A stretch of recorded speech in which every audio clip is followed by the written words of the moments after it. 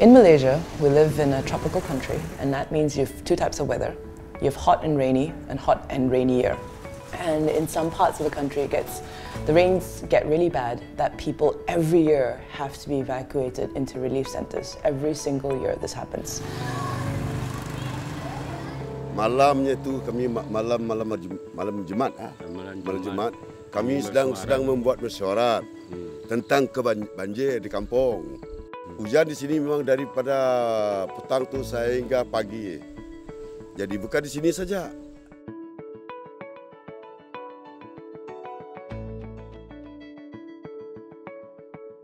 Electric City dia akan potong disebabkan satu transformer sana besar.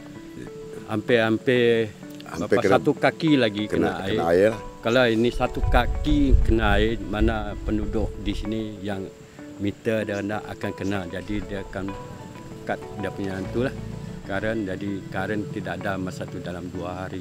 2 hari tak ada elektrik, air pun tidak ada. Macam tu putus, macam tak ada air lah, tak ada macam air kampung tidak ada. Kita nak berhubung tidak dapat. Misal kata handphone kita lowbat daripada jabat kerajaan, call saya memang tidak dapat diterima. During a time of crisis, it's even more important.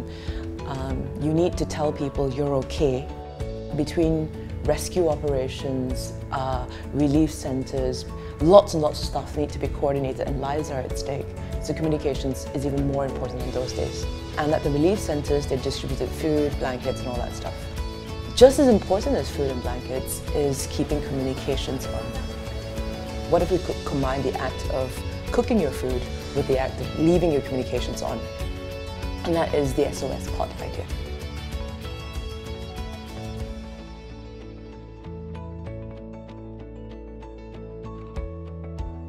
It's the idea of taking one type of energy and changing it into another type of energy.